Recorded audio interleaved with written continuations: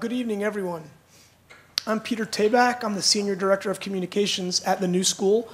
It's my pleasure to welcome you to campus and to Woolman Hall tonight. Before we begin, I have the happy assignment of thanking Louise Montello, Director of the New School's Creative Arts Therapy Program, Pam Tillis, Director of Special Events, and Seth Shapiro in the Humanities Department for stewarding this event. Everyone at the New School is also indebted to Suzanne Hanser and the Hanser and Tepperow family for bringing this conversation to our doorstep tonight. And we also, as the New School, apologize for the weather. Tonight's look at the Healing Empowerment Center, designed by Sam Hanser, is perhaps the ultimate New School topic, a consideration of how a carefully thought out architecture project might improve a therapeutic environment. How does design inform clinical practice? How the objectives of entirely different disciplines are strengthened when those disciplines are aligned? These questions become more interesting when we learn that the mind behind the Healing Empowerment Center was a proud alumnus of Parsons, the New School for Design, with a sister about to graduate from Eugene Lang College, and that he passed away 1 year ago with so much left unfinished at the age of 27. Sam Hanser was also my very good friend, so it falls on me to share a few personal thoughts. Life made a promise to us, Sam said. It promised that we are meant to flourish, to blossom, and thrive. I propose these hallmarks of Sam Hanser's optimism underscore tonight's conversation. As we learn about the Healing Empowerment Center, we'll simultaneously glimpse the extraordinary vision of its creator, his buoyant estimation of life's possibilities, and his indomitable belief that we were placed here to experience grace. Before I came to the New School, I lived in San Francisco, and moving from Manhattan, I fully expected to steer clear of left coast cliches, patchouli-scented wind chimes, and spirituality. As a lifelong New Yorker, I too had a regional reputation to uphold, evidence-based, logical, and impatient, particularly New Yorkers who find ourselves thousands of miles from the gravitational pull of the Hudson River. But I was not in San Francisco a month before my disregard of the spiritual world encountered a serious challenge. No one I've ever met had a perspective less familiar to mine than Sam Hanser. A Californian by way of Brookline, Massachusetts, Sam saw his time on Earth as part of a larger project, glimpses of which, he said, he understood from prior lives, whole vistas of which he imagined becoming relevant in the next one. Sam's confidence overruled his diminutive stature and disheveled appearance. He sometimes batted his eyes when he spoke, and he listened so intently to others, it was as if he was entering a trance. He moved to San Francisco to work as an architect, but the dream of realizing the Healing Empowerment Center led him from design to the study of somatic therapy, a practice in which the body is integrated into every treatment procedure. The very night we met, Sam told me with ecstatic embellishments that he had just quit his job and was about to enroll in the somatic therapy master's program at the California Institute of Integrative Studies. It was his life's work, he insisted, and he'd known it for hundreds of years. In the course of our friendship, I often felt anxious when Sam and I had one-on-one time approaching, fearing that my cynicism with his talk of the spiritual world would show. I'd sigh at the wrong time or roll my eyes, somehow alienating a caring and loving friend. And time and time and time again, I found I had nothing to fear. Sam's different drum beating noisily in the background, he could diagnose my problems with ease. He shared insight into why he was studying somatic therapy, what he intended to gain from each retreat and workshop, and how he hoped his next opportunity on earth would be one where he'd be able to make an even bigger contribution. And time again, I found that when Sam focused, it was impossible not to feel the full force of his greater understanding. When it came time for me to consider moving back to New York to take a job at his alma mater, Sam embraced my opportunity, sharing his enthusiasm for new school students who consist solely on a diet of ideas, debate, and cigarettes. And as he had so many times before, Sam spoke with certainty without trying to change my mind. He spoke with enthusiasm without sounding like a salesman. He spoke personally while making the quiet case that even my own decision-making held the seeds of something universal. In many ways, I'm here tonight because of Sam's assurance that the promise life made to me would be realized. We are only here for an instant, he might say, except it's not an instant, and it's not us. I'm so happy that you are all here tonight to learn more about Sam Hanser, understand some of his work, and together celebrate his spirit.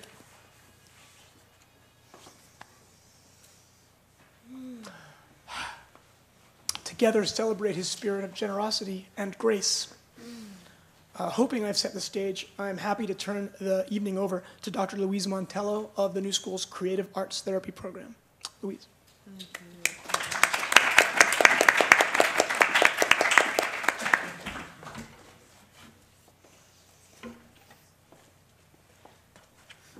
Thank you for such a heartfelt introduction to Sam Hanser's Healing Empowerment Center. Welcome, everybody, to our first panel lecture discussion on mind-body healing through the arts.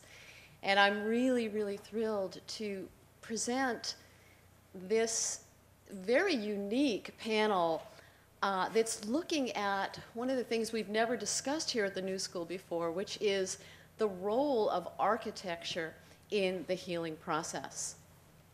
And more than the topic is the person that has developed this particular vision and model for a healing empowerment center, Sam Hanser, who, as Peter so beautifully said, was a student at Parsons Architecture program, and a healer who really integrated Eastern and Western concepts in mind-body healing. And we will proceed with this particular special event with Sam Hanser's mother, Dr. Suzanne Hanser, who is going to present Sam's PowerPoint on the Healing Empowerment Center. And then the three of us will discuss the contribution and from our own unique disciplines. And then we're going to leave some time for the audience to ask questions and to respond to our discussion and the PowerPoint. So thank you very much, Dr. Hanser, for being here with us and for giving birth to Sam himself. Thank you. Good evening, everyone, and thank you so much for being here to support this vision, the Healing Empowerment Center. You'll pardon me, I intend to read because I'll be reading Sam's words and presenting the senior thesis on the Healing Empowerment Center that he did here at Parsons School of Design.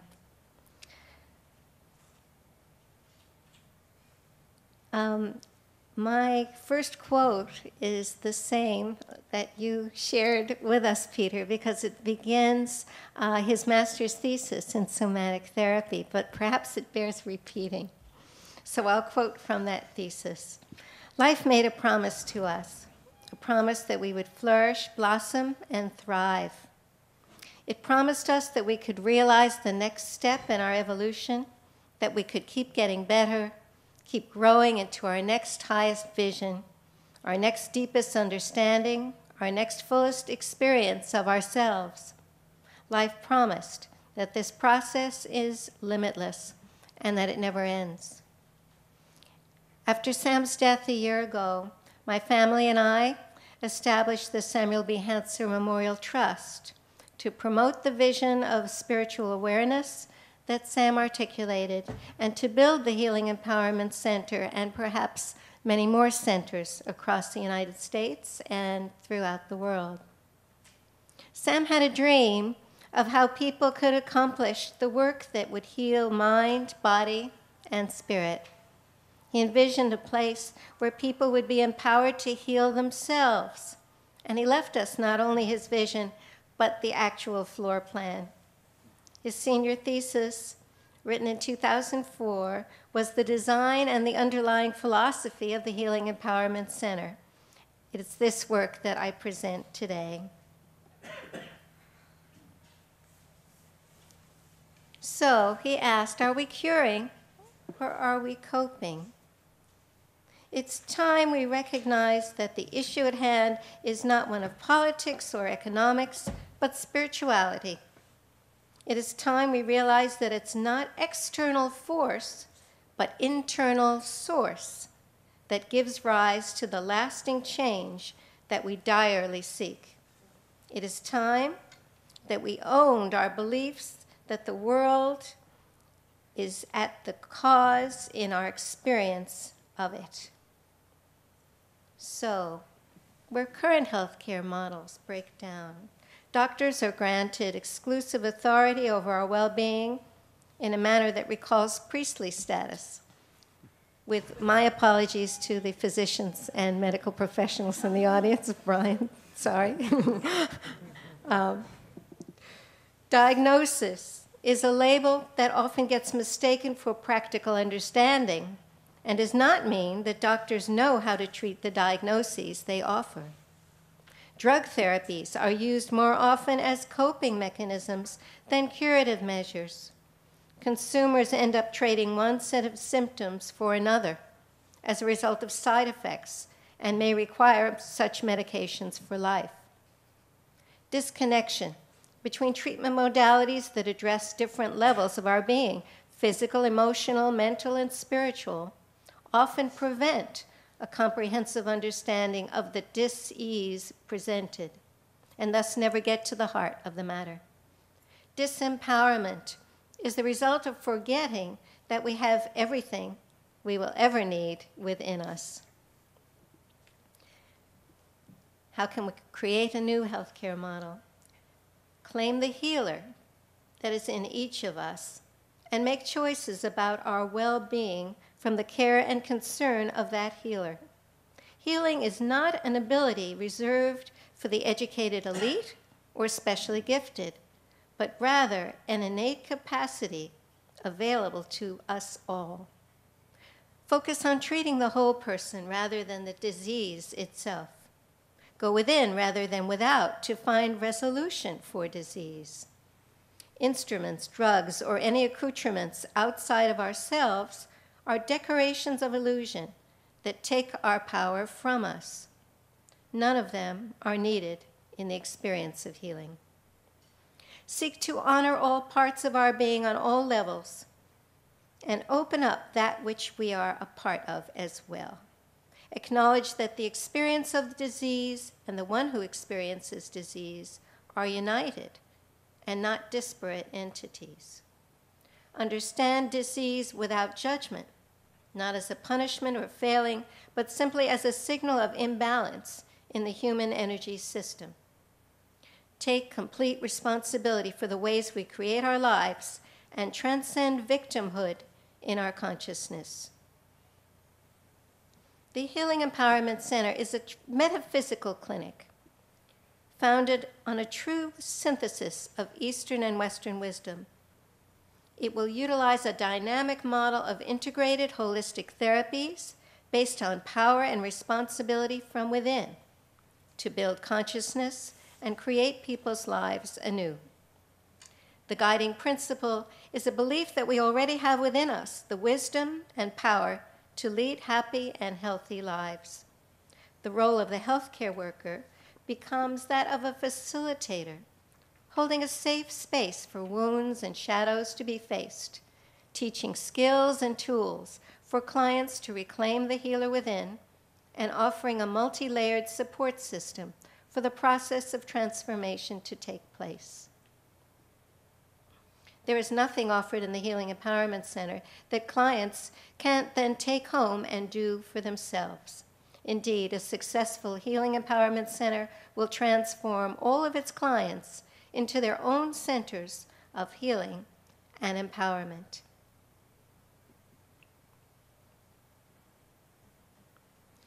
To provide resources, education, direct service, and support to those who wish to reclaim their power.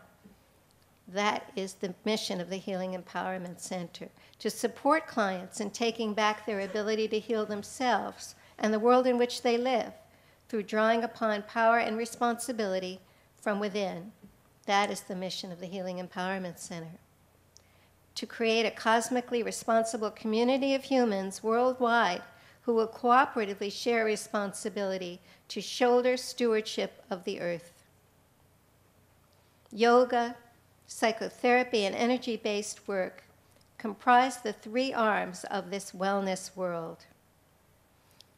Together, they have the capacity to embrace humans on all levels of their being, including their physical, emotional, mental, and spiritual bodies. The power of this model lies in its ability to handle both our egoic and spiritual, that is, personal and transpersonal, levels of being. While the foundations of these models lie in spiritual truth, they are nonetheless equipped to support our personality's struggles in a very challenging four-dimensional world. And here is the home team, a typical client program with yoga, psychotherapy, and energy-based work comprising the three arms of this wellness model.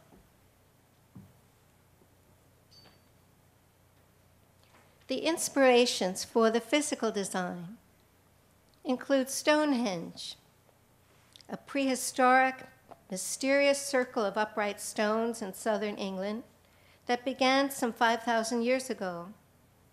The stones are aligned almost perfectly with the sunrise on the summer solstice, and it is almost unquestioned that Stonehenge was built as a spectacular place of worship. Inspirations: solar alignment, pure geometry, monumental scale, use of light and shadow to express time and a relationship to the cosmos, sacred ground. The Parthenon, a temple for all pagan gods. Inspirations: the central oculus, solar alignment, pure geometry, light and shadow used to represent time and a relationship to the cosmos, religious temple. The great stupa at Sanchi. The Sanchi stupa also dates back thousands of years. Its construction was begun in the 3rd century BC. Sanchi continues to grow as a site of religious zeal. Inspirations: pure geometry, symmetry, circumambulation, solar alignment, the great round, reliquy. At the center of the building is a hole that serves as the main focus for the building's concept, meditation. The central focus must be empty so as not to limit the boundless miracles that arise out of the metaphoric void, out of the mystery, out of our unknowing. The center then becomes a womb from which awareness springs.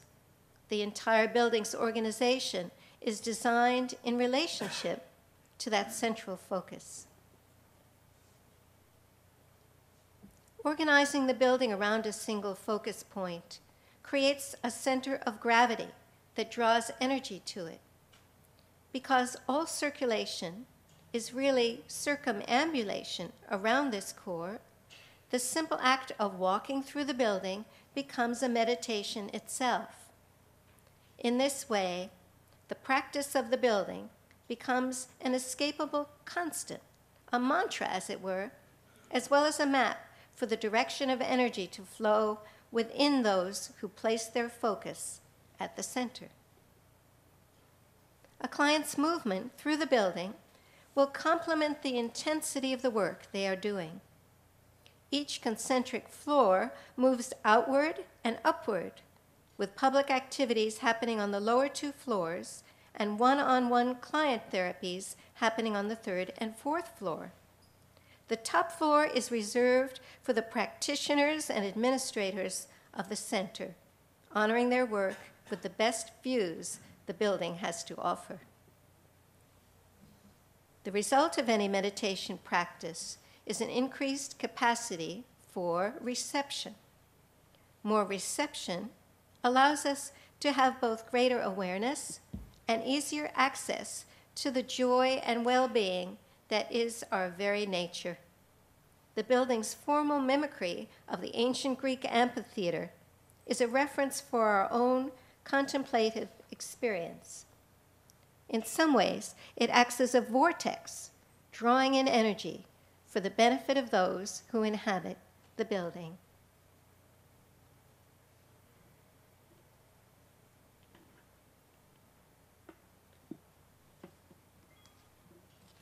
I'll read from the program notes. Emergence. The overriding theme of the Healing Empowerment Center's design is emergence. Through the language of form, space, light, and materials, the architecture and interior design shall evoke the experience of a journey of awakening.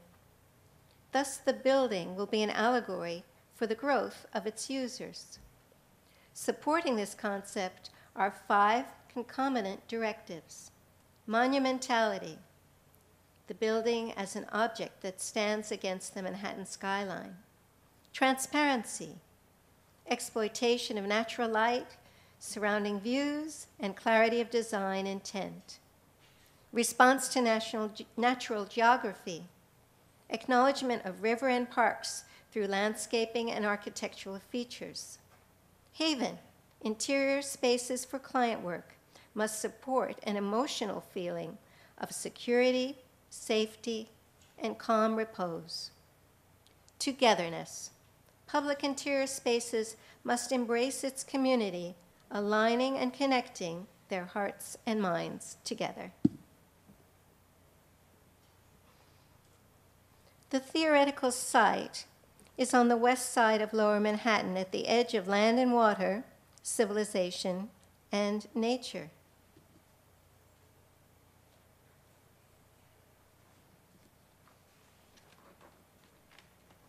The site is currently a sanitation building at the Hudson River Pier by the West Village. The sanitation building's floor plate, with an opportunity to add a 2nd or 3rd level, is large enough to encompass the institutional scale of the Healing Empowerment Center. Its surroundings of the river and the West Side Highway Parks project also offer it as an engaging area with natural elements, perfect for integration with its healing garden. Landscaping, a connection with the parks, and the entrance will most likely fulfill this programmatic need. The fact that the site is on the edge of Manhattan allows it to feel apart from the daily hubbub, but not so far away that one has to travel to New Jersey. More importantly, the sanitation building's location provides an opportunity to create a monumental feature on New York's skyline. The vista from this spot looks out at New Jersey, the Hudson River, and Manhattan, and only accentuates the grandeur of quiet witness so integral to the center's inward practice. To reinforce the strict use of pure geometry and strong axes of symmetry, the site's landscaping unfolds in the French garden style. The design of recreational parks as part of the site plan allows the building to tie itself naturally into the developing Hudson River projects. Platforms and windows direct attention to the densest and most active focal points along the city's skyline. And as you can see, even the sectional view here resembles some of the yoga postures. The floor plans show meditation, body work, and larger hatha yoga studios on the ground floor. On the second floor, a greenhouse and gardening area. Sam said tending to the garden often requires getting rid of the weeds. It means adding fertilizer, and it means patiently, tenderly coaxing the seeds in their growth. You see the smaller client rooms here and the roof of the garden greenhouse and bodywork classroom. On the fourth floor, smaller rooms for client work, support groups. And the fifth floor for the administration overseeing the work. On approach, the building's round form functions to close off the hectic traffic of the city. The main entrance is aligned on a central axis, bringing people from the French Garden outside into the main focus of the central opening. Upon entry, the building opens into a monumental courtyard, offering exterior space that feels contained and secure. At the other end of this connection, there is also a presence that is bigger than us, something greater than us. One could call it life, one could call it God, one could call it love. But no matter the name, that presence is longing to fulfill its promise to help us grow, thrive, and realize our own personal potential. In my orientation with clients, I'm also reaching for that greater presence in the room with them. And so therapy for me is a dance supporting life, giving life to itself. I believe that the soul reaches for God through a body and that God reaches back through grace. My work as a therapist is about fulfilling life's promise. Warm tones are used on the interior, while concrete outside matches the city's cooler feel. The saffron orange of Buddhist monks' robes is used to carpet all public circulation corridors. I don't think Sam took into account all of the cleaning costs that would be involved. This reinforces the reference of one of the building's inspirations, the great stupa of Sanchi, where circumambulation around the mound is a form of spiritual practice.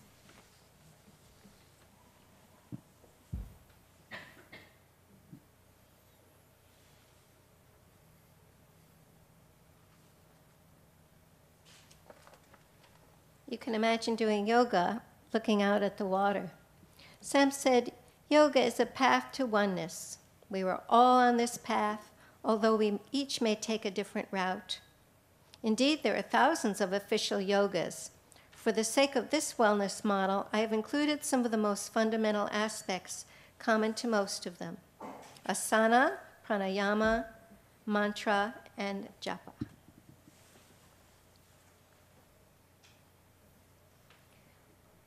All exposure to sunlight on the first and second floors comes only from the inner courtyard. On the third and fourth floors, where the client rooms are, practitioners use this time to help turn a client's focus from inward to outward. In these rooms, sliding glass doors open into balconies beyond, thus offering an objective metaphor for the subjective work being done there.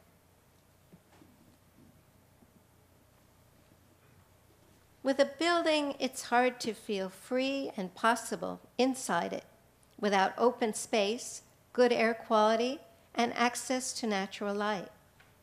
The same principle of structure-function relationship applies equally to the body. It's hard to feel free and possible inside a body without relaxed muscles, easy breathing, and a balanced system. Meditation is the core practice within the Healing Empowerment Center.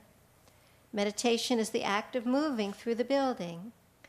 Meditation is the direction in which the building points by offering a focus that draws its contemplators inward. In this way, meditation serves as the concept, the practice, and the spirit of the Healing Empowerment Center.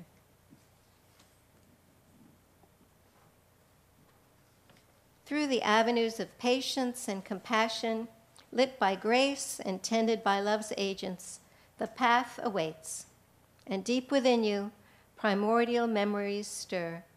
They simmer in the recesses of your consciousness, ready to be boiled by your spiritual evolution. Waste not the precious opportunity of your human casing, for it will teach you the responsibility and integrity necessary for cosmic citizenship. The force that turns an acorn into an oak I call grace. It's the most natural, organic process. For humans, though, it's a little more complicated. We have a mind and emotions that can often keep us from being in contact with this state of grace. Pain, fear, despair all make it hard to accept what's happening. But the very act of turning towards our experience and becoming present within our own bodies has the power to summon this grace. In other words, every time we show up fully and completely in ourselves, life fulfills its promise to us. And that is what therapy is about for me, engaging the dance between presence and grace so that life can fulfill its promise both through us and with us. And that's the story of the Healing Empowerment Center. May we see it built.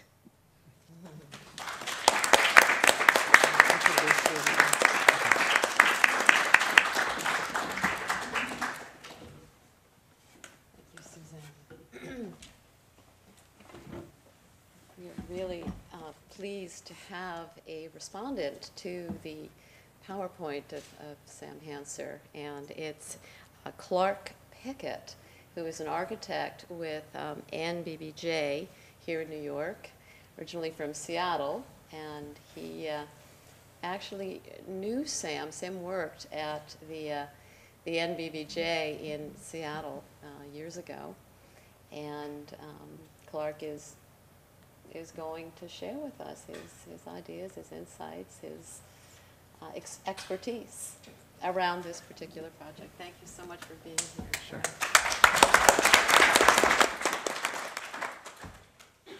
I actually found out about coming here just yesterday. There was another person that actually knew Sam better than I did, who actually worked with Sam on this project in Seattle. He interned with our office, but I knew Sam, and he had an enormous amount of energy, and he really, when he put his mind to something, and he really put it full force into it. And what I like about this project and the way you describe it is that, and I think what's important to think about is design is not something that's stagnant. It's something that happens through time, three-dimensionally through time. We experience design as we walk through a space. We don't experience it as a picture in an architecture magazine. And so what I liked about his approach here was that he stepped back and said, what are not only the elements of here, the transparency, the monumentality, the natural light, et cetera, but he really described it as a process, that you're actually experiencing this design through a process. And I think that's how I like to approach design.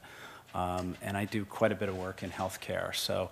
And we really do discuss things about how is it that, for instance, if someone is sick or a patient, how is it that they actually experience a building?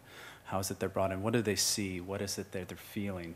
And what's amazing about this is he really did jump into that sense of the approach, the process, and thinking about it through time, design through time. Mm-hmm.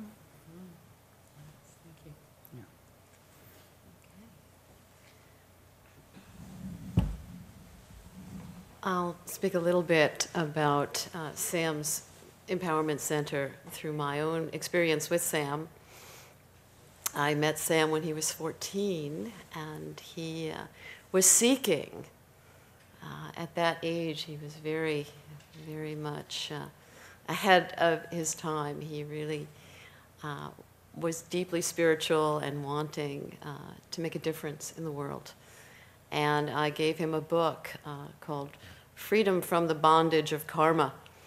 And he just took that to heart and probably finished his karma by the time he was 28 and left us with his life's work, the Healing Empowerment Center. And I think the thing that moves me the most, looking at the PowerPoint again, is the idea of illness as opportunity and not as something to try to eradicate, you know, and get somebody else to get rid of it for you, but to see it as a way of, as in his words, emergence, awakening to a deeper level of consciousness. And what better system of using that awakening than the yoga system. It's been around for thousands of years, and in yoga, illness is just one step on the path of life. And it's not something that we need to run away from. It's something that is a teacher to us. And to have a center where everyone is committed to helping the aspirant, the, quote, sick person, to really confront that particular step in the stage of transformation, stage of life, to me is truly the vision. It's why we're here, all of us that are health professionals, all of us who are on our own spiritual paths, is to really open up to the fact that we're all going to get sick at some point in our lives, and we've all been sick, and maybe we've been running away from our sickness instead of stopping for a moment, taking a breath, and saying, hey, you know, what is this illness going to teach me? How can I transform through this illness? How can I reach out to people who are on the same wavelength of wanting to help me to transform and to find meaning in this illness, and to perhaps even become a leader or a healer in helping others through this illness. And as we all know, how many of you in this room are health professionals or are healers? How many of you have discovered that healing power through your own illness? I'm just curious. Yeah, definitely. And so I think that Sam was really ahead of his time in recognizing that at a very young age. And he did struggle with his own illnesses as well, and committed to almost every kind of healing modality that I know of over the very short period of his life. So he truly was someone who experienced this. So the center is his own life, his own learning and growth and emergence and awakening through illness into this gift of for us, for humanity, to also have the same experience that he had in his very short life here on the planet. So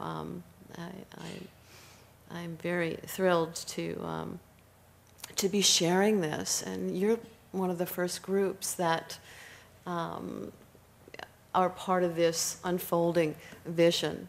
And again, this isn't new. I mean, this idea of transforming through illness has been around here in New York. Susan, gosh, I just forgot her name. Susan Sondag?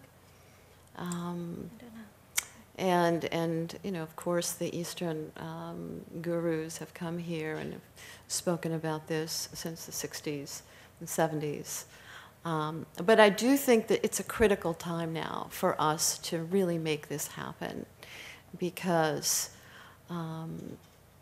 there are so many illnesses that don't have to be so prevalent, particularly the stress-related illnesses, that yoga and other mind-body systems really address in terms of preventing them and transforming them when we do develop diseases like heart disease or cancer or other autoimmune diseases, which are becoming more and more prevalent these days. And there really needs to be centers like this around the world that are points of light for people who are confused, lost, lonely, stressed out.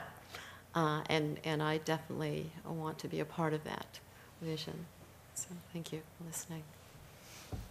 I have a question for you, because of course we hope to see this Healing Empowerment Center built, and yet both of you have seen the history of healthcare emerge from your different perspectives. Clark, from your experience in actually designing and building new healthcare centers, and Louise, from your vast experience in looking at Eastern and Western medicine and the integration along with other aspects of the environment, creative arts. Where are we in the evolution of a sort of healing empowerment center, both structurally and philosophically? Well, we're farther than we were 10 years ago. We're not as far as we should be. I think what's interesting about this project is very provocative in the sense that it's really forcing us to look at the question of integration. Healthcare has, even unlike many other professions, has had a trouble integrating non-traditional thinking into its practice. It's been a history of that, and part of it's because most healthcare organizations are very large, they're very bureaucratic. There's a lot of old school thinking, so to speak. But there are changes, and they're changing the changes that are happening, frankly, coming from the consumer, the patient. That's where it's really coming from. I mentioned to these guys earlier that, at least from a design perspective, integrating much more thinking about bringing better design into hospitals really started with birthing centers, because mothers could choose where they had their babies. And of course, a mother's going to choose a room that's nicely designed, has the spa bathtub, has the connection to natural light, has the energy that I think that Sam is even speaking of here. So it started in those centers because it became a market opportunity for hospitals to actually get more mothers into their hospitals. So I think that it has to come from that. It has to come from the consumer as a piece of this. It's starting to make its way. We're seeing it making its way into the general hospital design. You see the stuff moving into regular patient rooms. You're seeing into clinics. You're seeing a lot of things that are happening in pediatrics. Hospital design is actually pushing the limits of really thinking much more mind-body, more holistically about the patient. So that's at least what I'm seeing. But I think what's provocative about this is we've still got actually a long ways to go. Okay, we've got a lot of work to do. So from my perspective, and this really ties into the Mind-Body Healing Through the Arts lecture series and the Creative Arts Therapy program here at the New School. We as creative arts therapists have always put empowerment first in working with our clients. We believe that there is a healer within that can be accessed through the arts.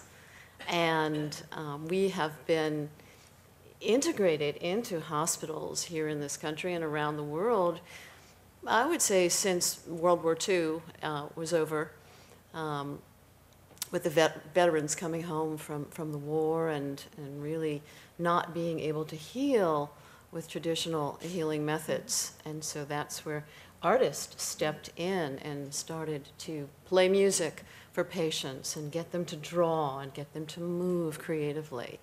And accessing that healing essence that is within.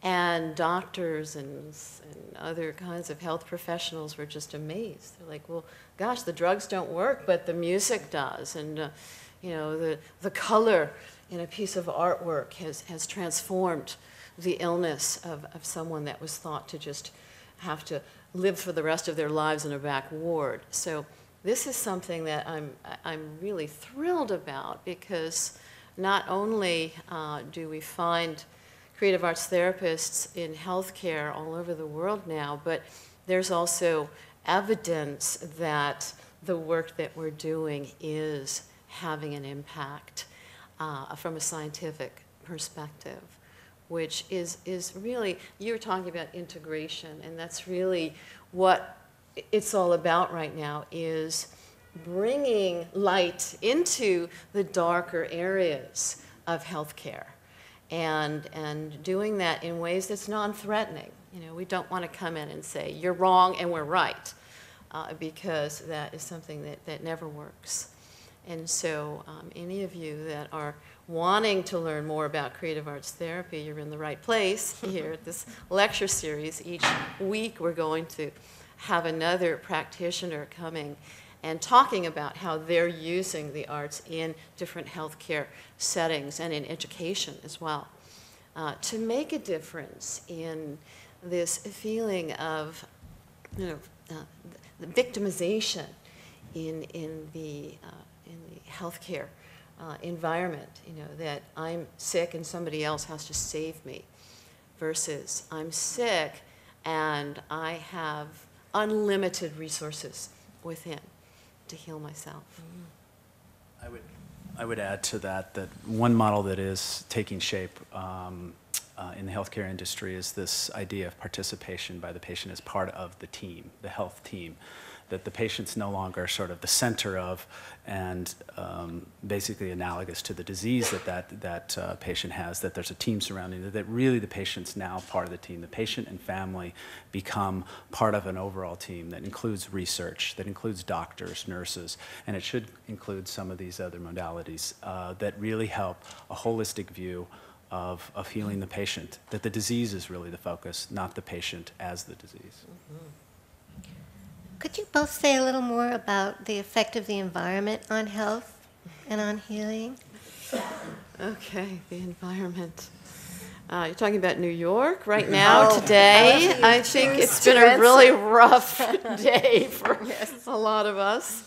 But yeah, obviously the quality of the air, the quality of the water, the quality of the mind. I mean, from a yoga perspective, all illness emanates from the mind, from thoughts. And negativity is a major cause of weakening of the physical body. And scientifically, you know, what we're seeing is is negative thoughts activate the fight or flight reaction in the nervous system, which then releases stress hormones, which, if they build up over long periods of time, can lead to chronic illness. And as some of you in the audience know who work in chronic illness hospitals, the numbers of people with chronic illness, it's not going down, you know, with all of the, I guess, information that we have now about taking care of ourselves. People are still getting sick. So we really do, I think Sam was brilliant in that we really do have to work at the level of the mind. We have to teach people how to become the observers of their minds and to make a choice. What kind of mental environment do you want to live in your life? Do you want to live in a mind that is dirty and polluted with negative thoughts and expectations and feelings? Or do you want to use this prefrontal cortex, this discriminating factor or force within the mind, to start to weed out, as Sam was saying, pull out the weeds in the mind that create negativity that can lead to illness? So I think the yoga model is perfect for that. And we're really seeing a lot of research now around the area of mindfulness in medicine, in education, in the workplace. And of course, I think it started in athletics. athletes were realizing that, wow, I can use visualization to help me to maximize my potential. So we all need to learn these techniques and to be encouraged to use them on a regular basis. And honestly, there will not be any kind of, there won't be the massive amounts of chronic illness, I think, when we develop the mind in that way. There'll be illnesses that are part of karma.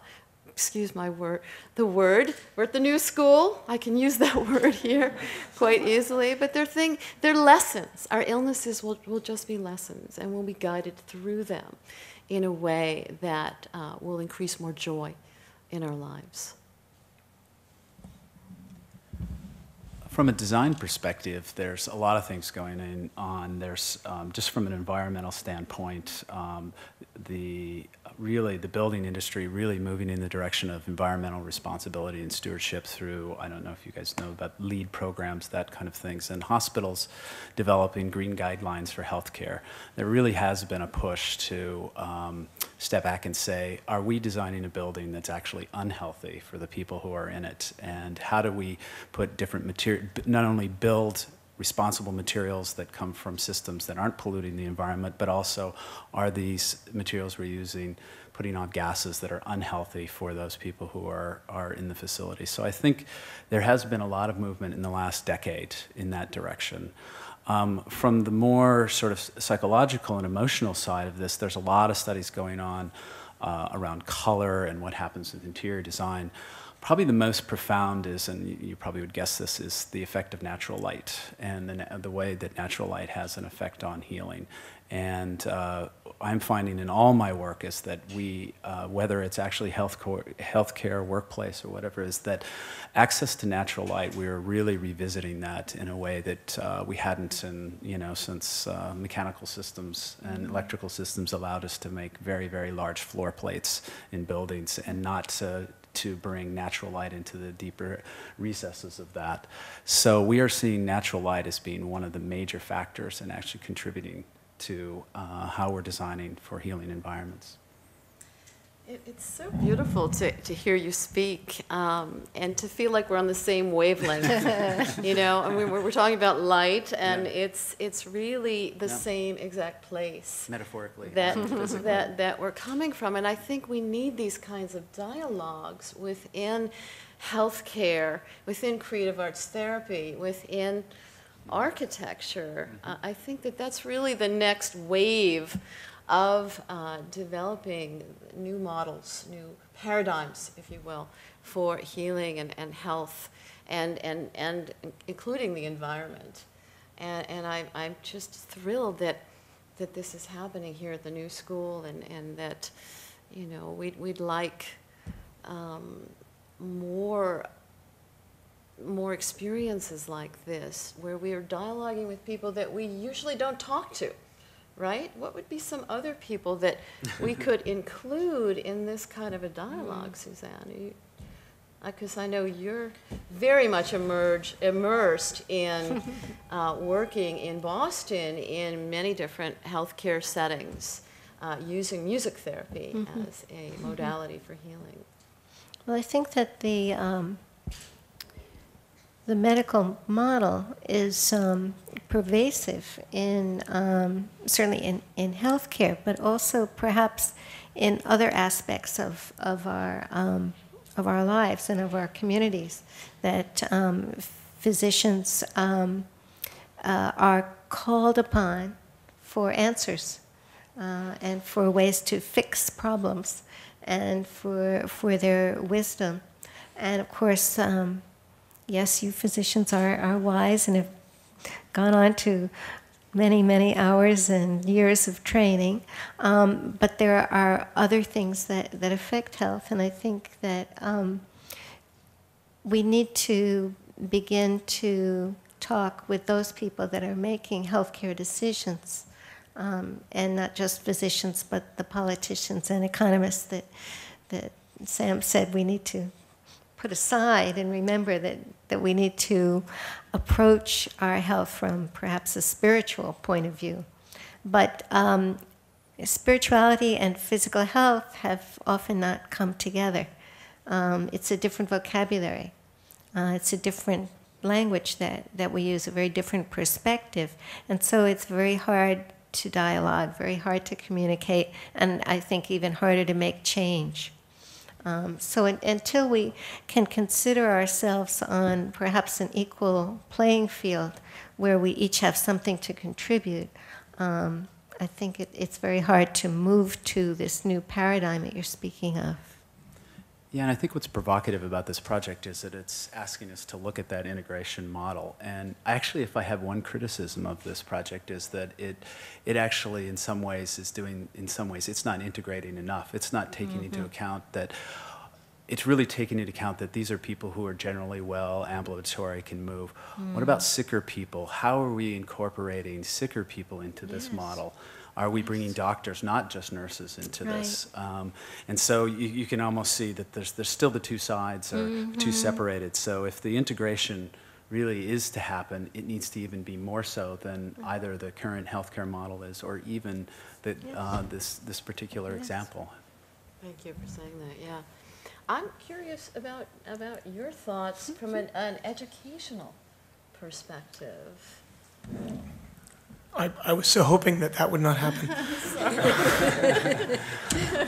I think I'm sitting here aware of the fact that Sam did say, to keep politicians on the side, when in this country we either are or are about not to have massive change in the way health is delivered in the United States. I don't know where that plays into this. I'm very, cynicism does not survive this comprehensive a view. And this is the first time I've seen Sam's work in the detail that Suzanne brought to us, so I'm sort of surprised. I would like to imagine a world in which a vision which I see up there as more communitarian is the sort of thing that Americans, that policymakers even, and the folks who eventually have to pay for healthcare change would embrace. I don't know if that's very likely right now when the smallest detail of that plan seems to incite rage. I don't see myself as an educator, so I can't answer Louise's great question. I see this very much as the kind of conversation we have at the New School, but then I'm always saying things like that. I was just happy to be able to remember Sam the way that I think that he would want us to be seeing him, which is to be having this conversation and looking at his work. Thank you. That's beautiful. Yeah. I would love to talk more about this topic because I think it needs to be talked about. Is there a bridge for anybody here on the panel between the more conservative medical model people and the spiritual people? Is there a way of building that bridge? Does the bridge, I know the bridge exists. I see my colleagues sitting in the audience building those bridges. So I know it exists, and hopefully when we get to the audience sharing, you'll talk about what you're doing. But maybe you can address that. Well, I'll just mention the world of integrative medicine, which is one where at least Eastern practices and ancient practices are being integrated into traditional Western medicine, whereas individuals who were not able to be cured or treated effectively with traditional Western medicine were looking for other treatments in different countries, practitioners who didn't have credentials because they made promises of some sort of cure with some very unusual treatment. Currently, we've moved from alternative medicine to complementary medicine, where some physicians are looking at Eastern practices like acupuncture, massage therapy, and herbs, Chinese herbs, and Qigong as something very foreign and not quite able to be understood in the vocabulary of Western medicine with its clinical trials and its randomized controls and what have you, because we're talking about systems of energy in the body and surrounding the body that may not be as amenable to measurement as other factors. And so to integrate medicine is something that is challenging to do, and yet there are now centers for, in fact, the National Center for Complementary and Alternative Medicine is funding research. There are organizations like the Society for Integrative Oncology looking at how to integrate treatments like acupuncture, music therapy, creative arts therapy, nutritional counseling into traditional chemotherapy and radiation. And so at least we're beginning to work together because the evidence is becoming much more evident that we're all looking to the evidence base behind some of these treatments that have not really had the opportunity for researchers to take a serious look at them. Certainly the funding is not available to, or has not been available before something like this NCAM came about, to look at acupuncture and what it's effective at and what it's not effective at. And similarly for music therapy and these other fields that are perhaps non-traditional. So I think that we are beginning to see in integrative medicine and in the sorts of collaborations that many of my colleagues who are in the audience are doing with music and medicine and music and neurology, and I'm sure many others of you are beginning to open up. I think that we are making some progress in beginning to speak the same language. Thank you. I am getting a I'm getting a sign from Sam. Is that okay? That I share this with you. I wrote a note here as I was looking at the video, at the PowerPoint. The slide that you showed with the circular, well, just the many slides with the circular construction. Our mothers and our fathers. The first 3 years of our lives set the stage for a feeling of safety. Is the universe a safe place? Literally becomes hardwired in our body minds during those 3 years. And this is something that Sam and I talked about, and I get a little shaky talking about it, because I think that it's so much of what led him to exploring bodywork.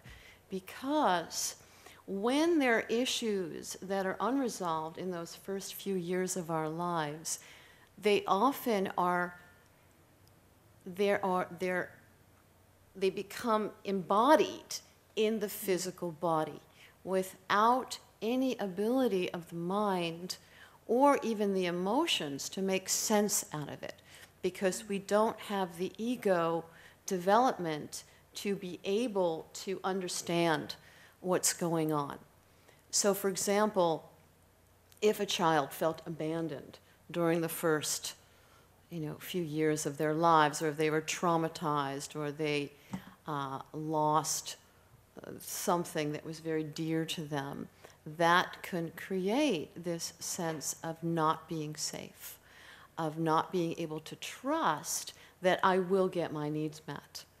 And that creates a very shaky foundation that can predispose a person later in life towards taking risky behaviors, for example, or perhaps repressing emotions and not even knowing they're repressing them. One of the words that describes that is dissociation, that I have feelings, but they are on the back burner.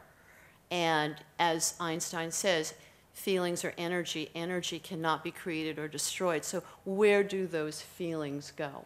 They're alive somewhere in the physical body, and they're acting on the physical body, sometimes in the form of autoimmune diseases and other kinds of self-destructive behaviors, alcoholism and other addictive behaviors can be related to this very early experience of attachment or unhealthy attachment. So this is something that I think we're going to be seeing a lot more of obviously in psychology, and also how that relates to physical health. There's a wonderful researcher, I don't forget his first name, but it's Wickramasakara, who has done research on people with autoimmune diseases that are very difficult to treat. And he's found that in a very, very large population of subjects, that every single person that was in his study had experienced childhood trauma or abuse. So there is some connection between our very early experiences that perhaps weren't able to be processed verbally, and later kinds of illnesses and risky behaviors. So it's something that I think we need to be on the alert for in our own lives, in our children, in education, in healthcare. And the arts are a way of getting to those unspoken words and memories.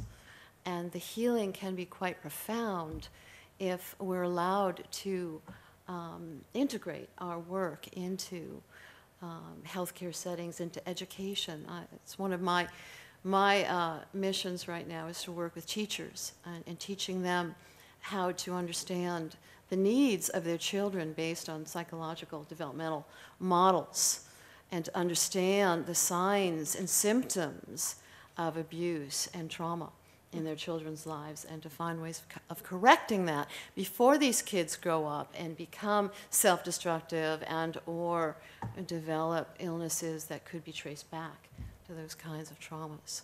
So I think, Sam, I'm just feeling that I was not going to talk about this at all, but somehow the PowerPoint has really opened me up to wanting to share this with the public. So thank you for listening to that.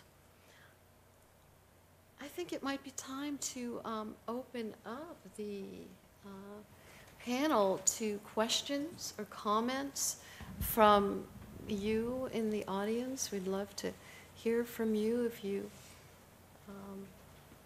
yes.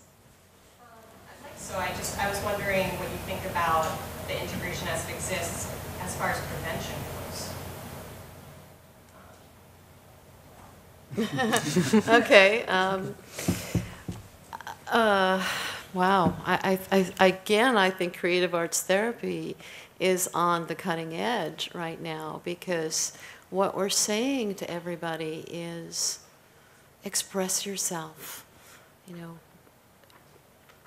share your vision, share your beauty, share your pain, share you as best you can through the creative process. And to me, that is one of the most important ways of preventing negative thoughts, negative feelings, negative physical states. Do you find that you need to speak a different language also to get your point across? Because you speak very much from kind of a loving, spiritualized point of view. You speak very much from an architectural, business-minded point of view. So it's very interesting to have this discussion and see, just even in the language that you both present, the differences. Well, yeah, I was a research scientist at NYU for 15 years, and that is not my strong suit. But I forced myself to do that work so that I could speak the language of the people that I admire and want to work with. So I think it's important for us to strengthen our weaker functions.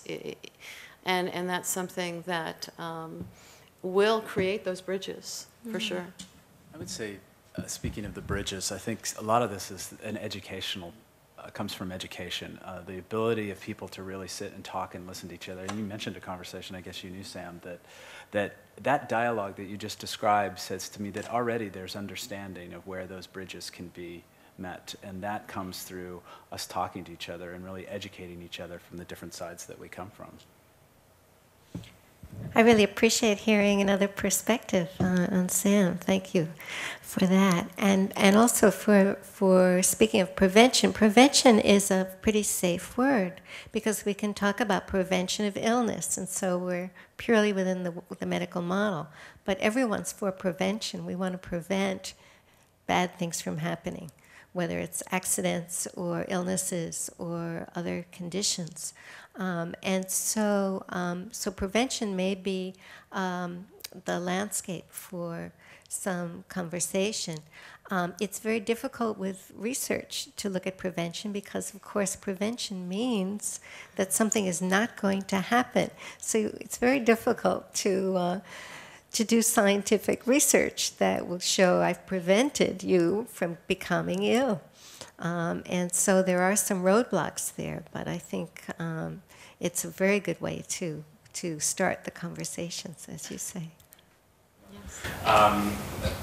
How do we incentivize people who otherwise wouldn't want to do that hard work to say this is?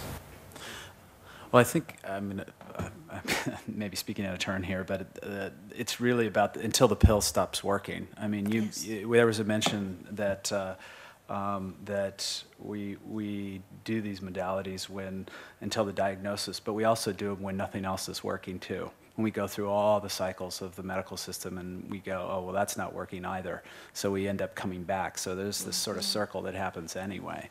So I actually agree with you. It's a very difficult thing. I mean, one of the projects I'm working on, I'm actually doing a project for NYU at the moment, a new hospital for them, and our whole focus is how to educate and bring in the patient as part of this process so they understand their own illness and they are part of that team to cure that person. It's not about a pill anymore. It's not about a specific treatment. It's about that patient having active participation in their own health. And that is a hard thing to do. I agree with you. But I think that as people are getting sicker and you know, people are not getting well, is that they're going to look to it at that point. I think you know, I don't really have an answer. I think that's a really tough one. But our focus, I know, with what we're trying to do is that the new healthcare model is about making the patient, an educated patient, making decisions for themselves about their health, which means they've got to understand that they're part of the team to heal themselves. Thank you for that question. That really is the question. How do we get people to stop? You know, I taught a class last night here in music therapy, and I gave my class one assignment to find a piece of music and relax to it for 20 minutes. Well, the responses I got from my students, young people, saying, well, I laid down and I turned the music on and I had a panic attack.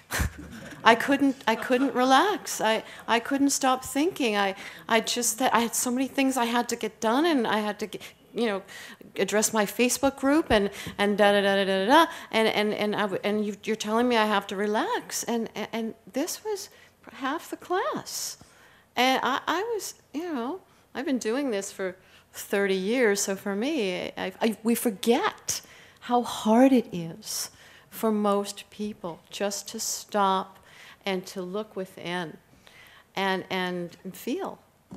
You know, why are we so afraid? It's a good question. Yes. I'm just wondering if any of you could comment on Sam's ideas within the context of coping with death and dying. Would you hand me the book? Oh, the book. Sam's book. Yeah, sorry. Oh. I will quote from Sam. Thank you.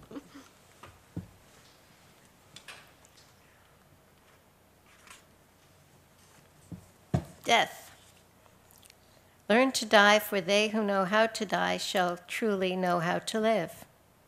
Death may be the greatest, happiest moment of your life. It is the awakening from your dream, your return home. Ironically, birth is a far more traumatic experience than death. It makes your arrival into the relative, into an illusory separation. Be assured that there are many beings who assist you in these transitions. At no point in your experience are you ever alone.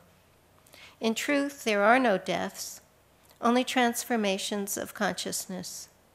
Embrace these transitions, befriend them, because on their arrival, you will have no choice but to face yourself. Do you like what you see? Fear not, my beloved. Each death is but an opportunity to create yourself anew. Is that a good enough answer for you? And from a yoga perspective, just exhaling is an opportunity to face our death. You know, we're letting go, and to get comfortable with that exhalation is the practice. It's okay. It's okay to let go. And when you die, that's all there is that exhalation, you know. Joanne. Architecture is a huge part of it, and so is sound and design. So I hear wellness, and I see a very attractive idea here. We're actually looking at some of the projects we look at are even not so much specifically healthcare, but we do quite a bit of hospitality as well. As what are the other senses too? Not just what you see and what you hear, but what is it you smell? How do those affect it as well? So really looking at all the senses and saying, what are those? What combination of those senses actually help in the healing process? Thank you, Dr. Lowy. And I hope that those of you that are excited about this will sign up on the mailing list and will join up with Suzanne and with us in making this a reality. You will have an input. You will have the power to make this happen. You had your hand up, yes. The one thing that I would have to say about the design is that of the way it felt a bit exclusive. That was my only kind of feedback, that it had, and how do you take that lack of shame and lack of categorization and allow people, because there's a lot of things being said around how do you make certain personal changes so that we stop just taking the pill, but how to make the conversation less exclusive. I think that's extraordinarily apt, and it's part of why I who approach so much, frankly, of what's been talked about tonight, very much as an outsider.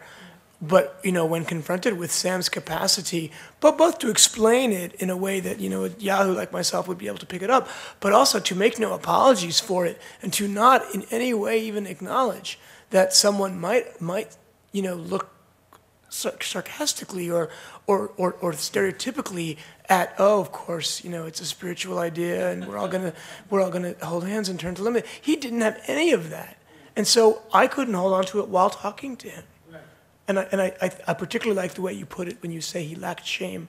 That's exactly what it was.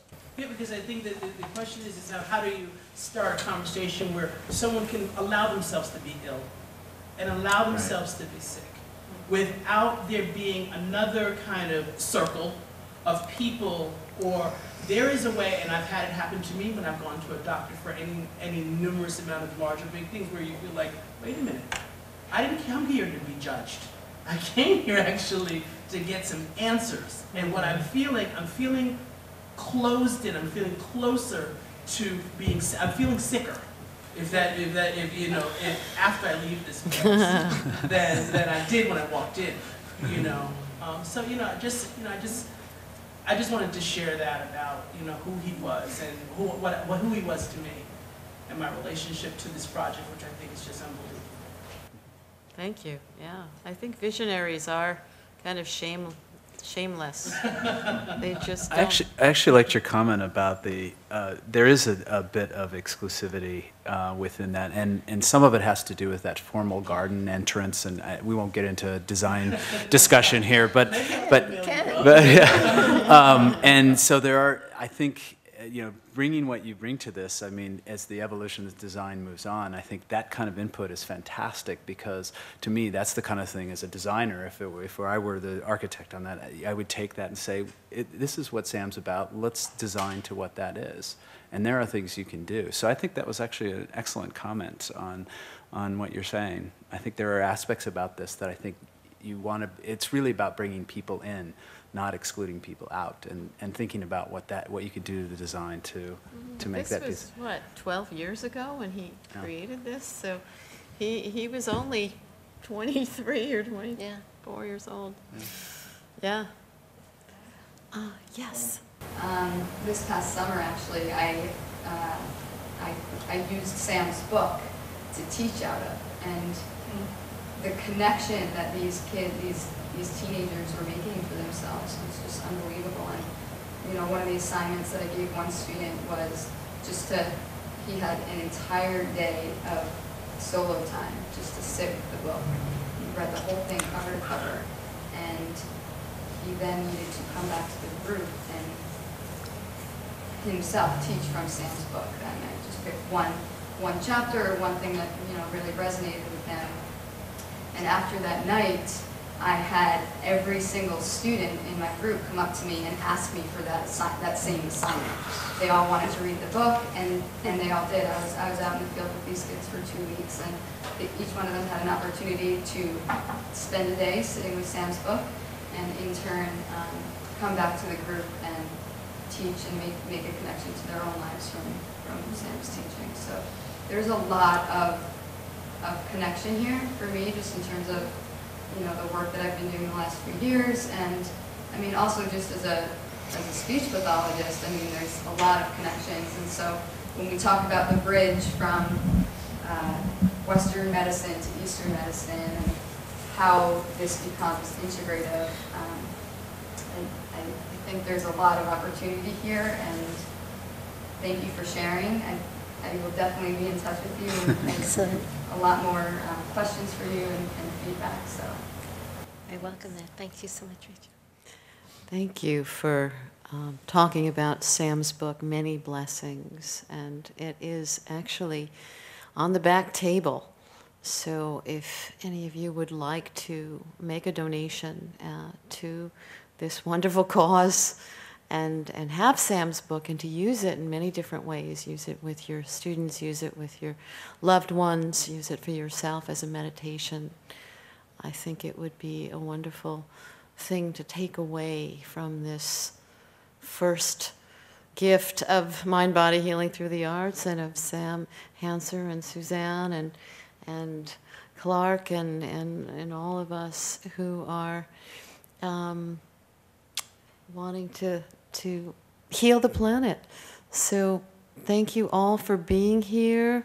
Thank you, panelists, for your brilliance, and thank you, audience, for your brilliance. And we'll see you next week. Some of you, not all of you. I wish you could all come back next week. Thank you so much.